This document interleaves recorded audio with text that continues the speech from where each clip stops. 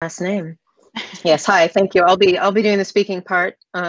David and Tom and others of my collaborators are online as well, because we've all worked together on this project.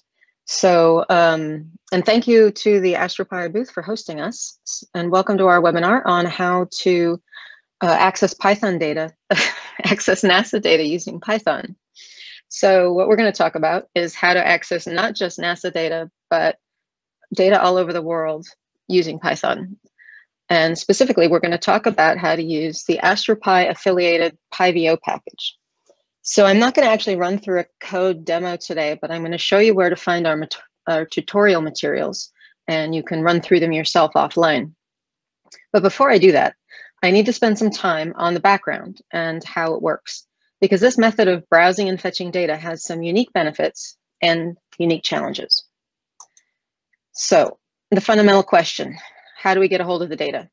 On the right, I've listed many of the data sets that we use in astronomy, and on the left is a representation of us, the end user, and the big question mark. In the middle is how do we get to the data that we want that are located on different archives with different interfaces located around the world. So one example of how to do this is using the archives portal.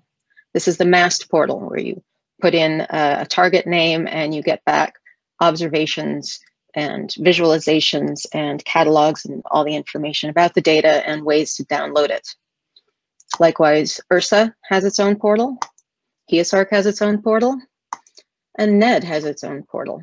Since we are the NASA Astrophysical Virtual Observatories Consortium, we're focusing on NASA data, but the point is that you as an astronomer don't really care where the data originated, you just want to get at it. And so not just these 4 portals, but many other portals, ESA portals, ground-based portals, any other archive or data provider in the world will have its own interface. So suppose you're interested in a specific source and you would like to compare all the multi-wavelength data for this source. You could start from the literature and find out what data has been published and then see if you can go find where they're available. And then you could go to each of the different clients and search for your source and click around to browse what's available to get what you need. But this sounds like a lot of work to me, especially the part where you have to learn to use each archives portal and navigate their different interfaces to find the products you're interested in, and then do it for the next one. So what we'd like is for there to be an easier way and one that's scriptable in Python. So you may already be familiar with retrieving data through Python using AstroQuery. AstroQuery was designed to provide a standardized interface so that though the APIs may be very different under the hood in the way the data are stored and accessed, to the user, it's a very straightforward and consistent interface. You put in a source name or position, use a standard query function, and get back an Astropy table of results. So this is showing the MAST AstroQuery module. And the IRSA AstroQuery module looks just the same. So for the end user, it's the same interface. So this is a standardized way to do this through Python, but it still requires knowing which archive has your data and querying them all individually. So what we're proposing is the next step. So suppose you're interested in HST, Swift, Spitzer, and SDSS data for a given source. How do you get all of that? HST is at MAST, Swift is at the HEOSARC, Spitzer is at IRSA, SDSS is at NED. What are you going to do? Are you going to visit each of the portals of the different archives individually to see if they have what you want, or use the AstroQuery module for each of those archives? Individually, that is still a lot of work. What we're going to show you today is a better way to do it using the virtual observatory. And this is something that you can already use through the archives clients already. So for example, in the MAST portal, you can retrieve not only the MAST holdings, but data available from other archives. This is showing you how you can access the HEOSARC data through the MAST portal by looking at its virtual observatory collections. You'll then see the same data you would find on the HEOSARC portal, but through a different archives client. So likewise, you could use the other archives clients to get data from all the different places in the world because of the virtual observatory.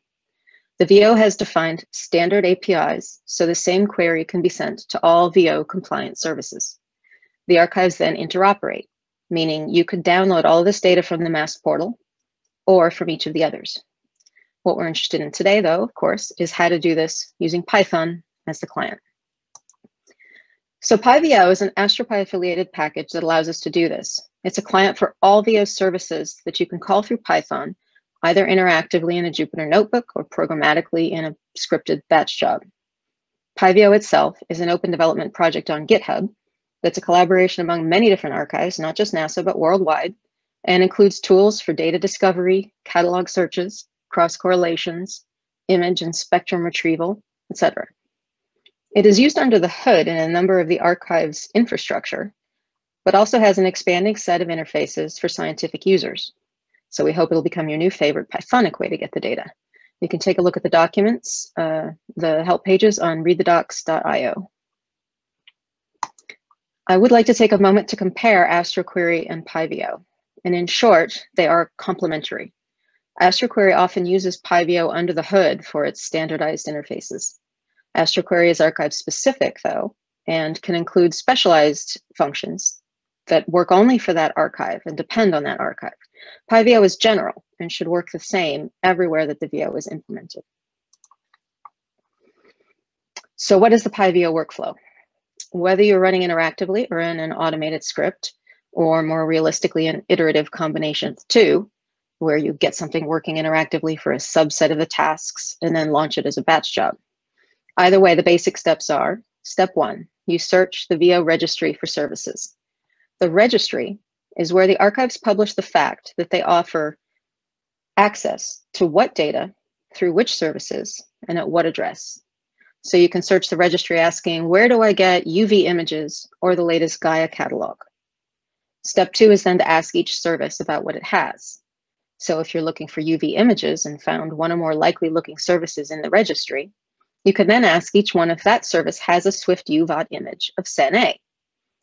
Or you can ask a service providing the Gaia DR2 catalog what columns are available to query. Step 3 is then to actually access the data. So for example, to visualize the images, or to perform a cross-correlation against your catalog, or to download the data. So finally, we get to the code. Here is a simple example of what this looks like in PyVO. We have a snippet of code that's going to try to find all of the available images of M51. So step 1, query the registry for image services using PyVO's function regsearch, asking for services of type image. And the resulting object is basically a list of services that you can then iterate over. Step 2, for each one of those image services, you then ask it whether it has an image of M51. You can use the AstroPy coordinates representation of its position and give a search radius. The result of the search is a list of what that services has that matches your query and that you can then iterate over. Note that each of these results is not the data itself, but the information about the data and the instructions for how to get it. If this were a catalog service, this step would be different. For example, it would be asking what tables or columns are available. Step 3 is then to actually get the data. In this case, for each result, we get the URL to the image and download it. If this were a catalog service, this step might be a SQL query or a catalog cross-match whose results would be a table. The rest of this code snippet is also very important to note. Every query should be wrapped in a try-except statement because there will be failures. Some services may be experiencing downtime. Some services might not be giving entirely VO-compliant responses, etc. At each step, it's important to catch these errors and log what happened before continuing on to the next. In this case, a few services are not giving PyVO a comprehensible answer for some reason, while the rest successfully downloaded images. But it's important to realize that these are living, changing archives. So, things to know. Each archive is responsible for its own backends, which are supposed to follow VO standards, but can sometimes have mistakes. When you find problems, we invite you to contact the archive itself. You can also ask questions on the PyVO channel of the AstroPy Slack space. And likewise, each archive has its own independent server issues. Sometimes the server may be down for maintenance or just slow to respond due to overload, for example. Again, you can contact the archive and always enclose your queries in exception handling and logging so that you can figure out after the fact what you got and why. Each of these is a living archive that changes as a function of time. Sources are added, data are reprocessed, and so on. So queries that you ran yesterday may not give the same results today. The VO is always evolving and growing. So this was the introduction to a workshop that we ran last week and that you can then essentially run for yourself now. We've developed a set of notebooks for you to work with to learn how to use these tools. You can download them from the GitHub repo shown here, or you can run them in a temporary session in the cloud by running a session in My Binder using the button at the bottom of that GitHub page. The contents of this repository start with a quick reference notebook with one example of each type of search. And then there are two notebooks that run through different science use cases. The first one demonstrates how to inspect a list of candidate objects using multi-wavelength imagery. The second guides you through preparing a proposal on a given object by looking at what observations have already been made. And each of these science use cases uses the methods in the quick reference in different ways. And there's also a set of detailed cheat sheets for each type of search, giving multiple examples with different inputs. Lastly, there's a known issues to consult when things don't go quite as you expect. So now I'm going to stop sharing my slides and instead share with you a view of these notebooks.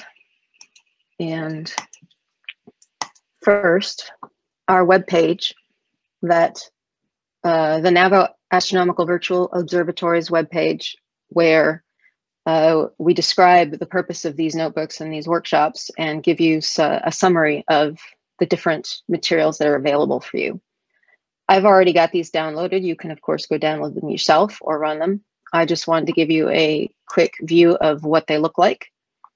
This is the quick reference notebook. There are instructions if you're going to run this on your own machine for how to set it up correctly so that these will run.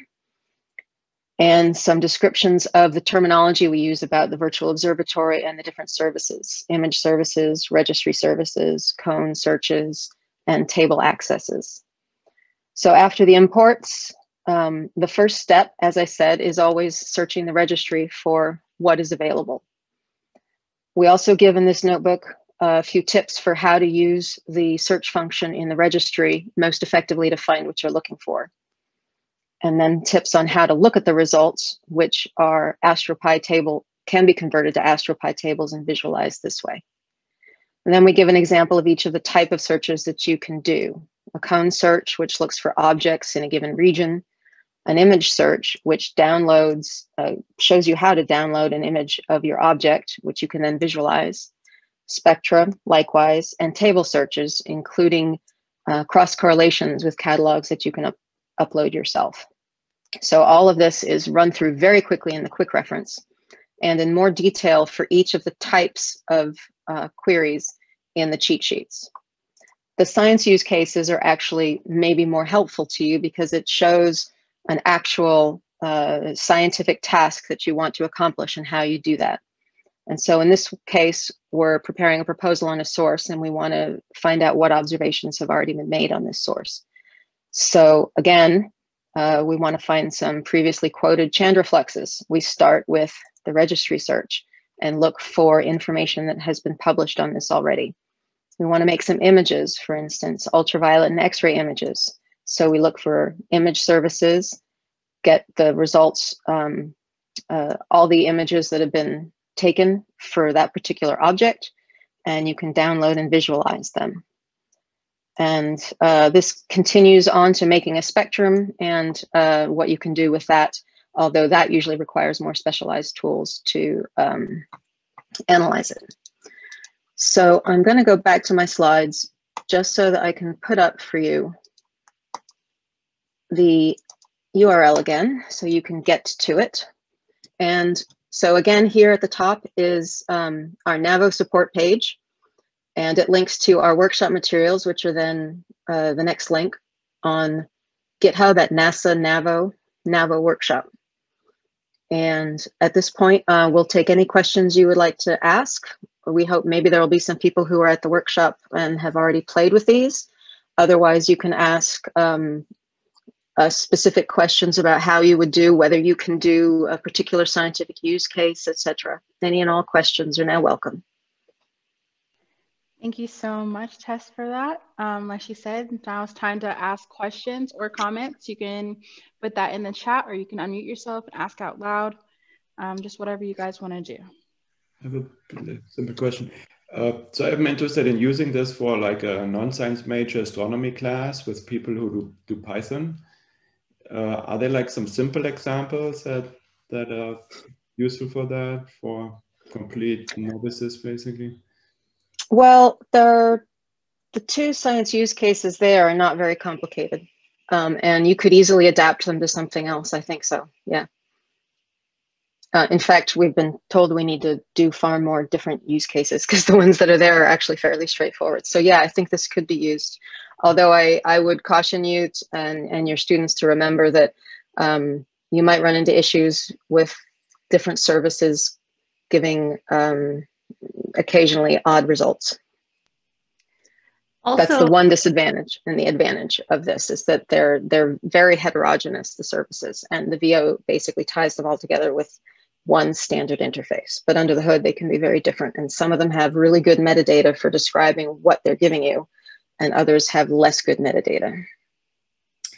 Also, if you have ideas, like specific ideas for something that you would like your students to go through, we are in the process of planning future tutorials that we'd like to make available. So we could certainly talk about that. Like, would be nice if, for example, to make a Hertzsprung-Russell diagram of some stellar cluster or so, you know? Yes, I will put my email in the in the chat. I'm gonna write that down. I have a quick question. Yeah, go ahead. Yeah. Okay. So I'm very delighted to hear that VO is a thing again. For a while, the VO was kind of dead or something. And so, what is the status at the moment? I know that the international VO is still happy and alive, but I wasn't aware of the development on the US side here. Well, it never died for us, and the NASA archives have been making our services VO compliant for a while. I think that one of the things that's happening now is that it's finally reaching a sort of critical mass that it's going to be useful. I don't know if any of the others want to say anything who've been involved with the VO for longer than I have, but that's my impression. Bernhard, are you asking about the funding? Implicitly, so, yes. Yeah.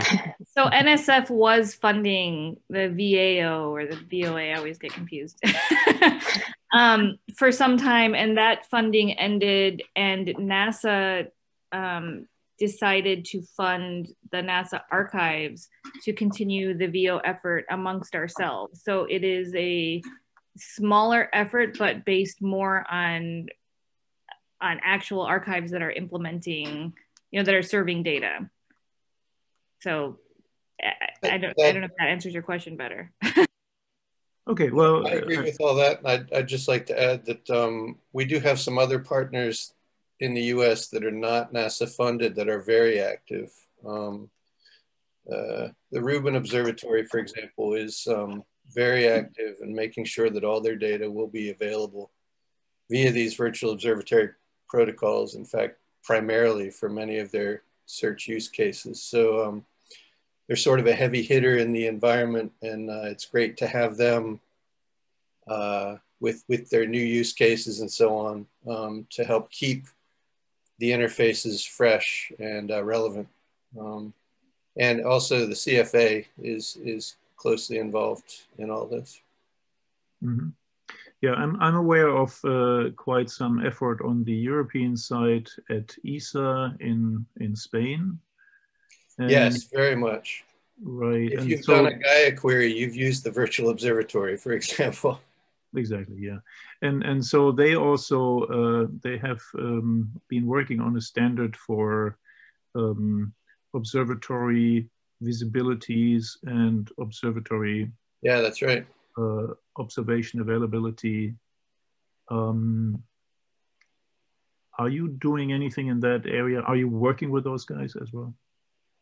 The individual observatory operators are looking at, certainly the Hubble and JWST missions where I work are looking at that and will likely make their information available through both the visibility and the sort of duplication checking features available through those interfaces. Absolutely.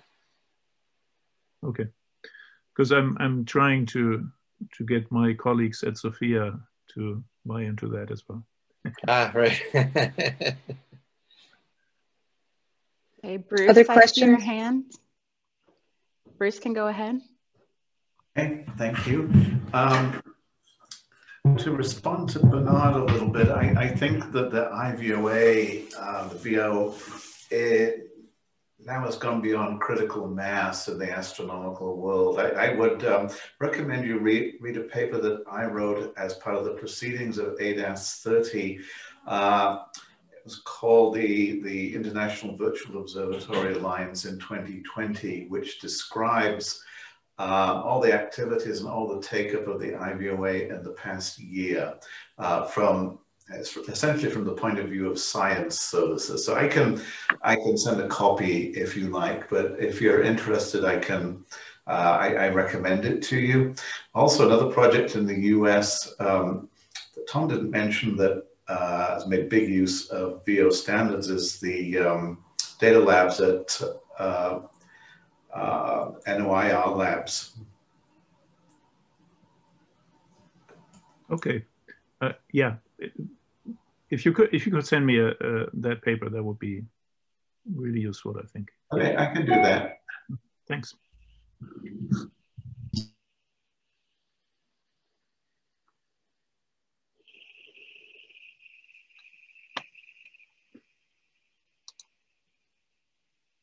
I have another question, if I may. If there aren't any other questions, I haven't looked at the Slack. Nope. Go ahead. How version dependent is your interface here? Well, the VO standards evolve slowly. So I meant in that Python. sense, they are not meant to, the Python code itself. Well, like anything in Python that's being developed, it's getting better all the time. Let's put it that way. Okay. Yeah, it is very much under active development. Yeah, it is. For these workshop materials work with PyVO version 1.1, Python 3, and AstroPy 4.1 or later is kind of best, because Tom Donaldson fixed something with byte strings in the AstroPy VO table. So it's been pretty stable, like over the last year. But yes, more development is happening.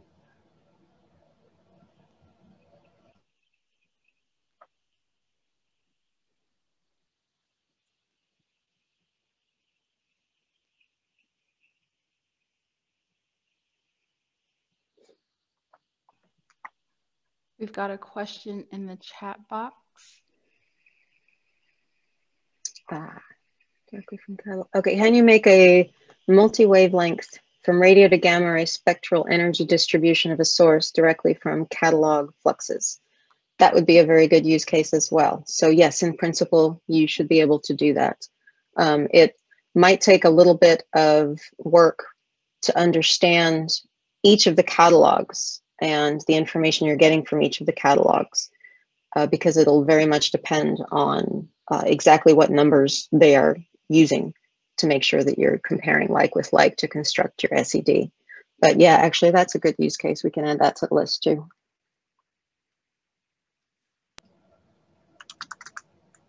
Yes, and if it's an extragalactic source, I think NED might have it already. NED is one of these NAVO archives. Oh, yes. NED has a service, SED service. Because we already collected the data from different journals and some of the survey catalogs. There's a cross match for you. So if you go to NET search, if we have the data, you'll get it. There's a VO service, SED service. You can go to that homepage under the information help, find the API call, or you can just search on object. If you know the name or position, then there will be a detailed photometry/SED page in the tab. You can click on that and see the plot and the data at the same time. Well, it sounds like this is a use case we should make. And we I should just do it added for, it, yeah. Oh, Yeah. okay, yeah, we should do it for a stellar source too. Yeah, exactly.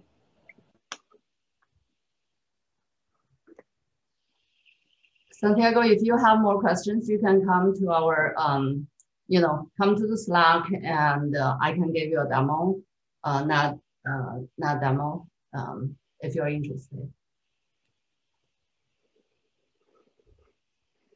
One more question just posted. Follow up on the SED use case. In terms of radio, one would need to have the UV range sampled for any given non-point source to know if it can sample the flux. Is that information captured? Well, that depends entirely on who is publishing the catalog. I don't know specifically anything about such radio catalogs and what information they provide. Anybody else here familiar with that? Yeah, I don't know. I mean, non-point sources are always tricky.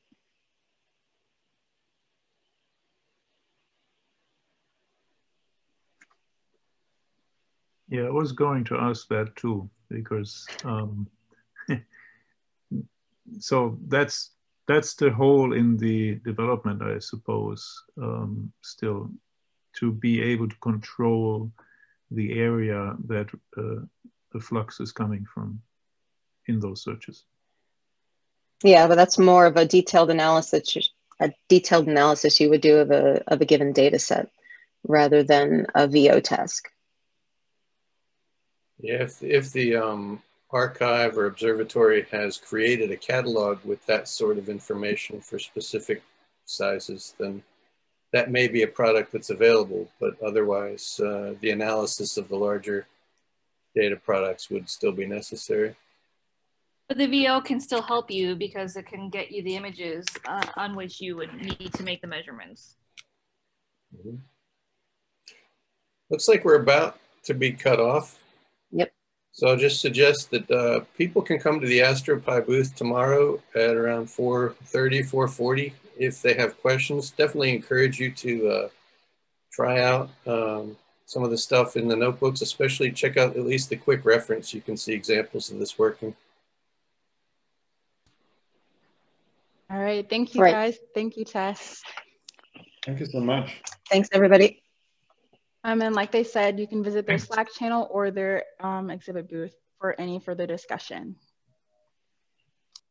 Yeah, you can also stop at IPAC archives booth or channel, Slack channel, and ask questions on this too.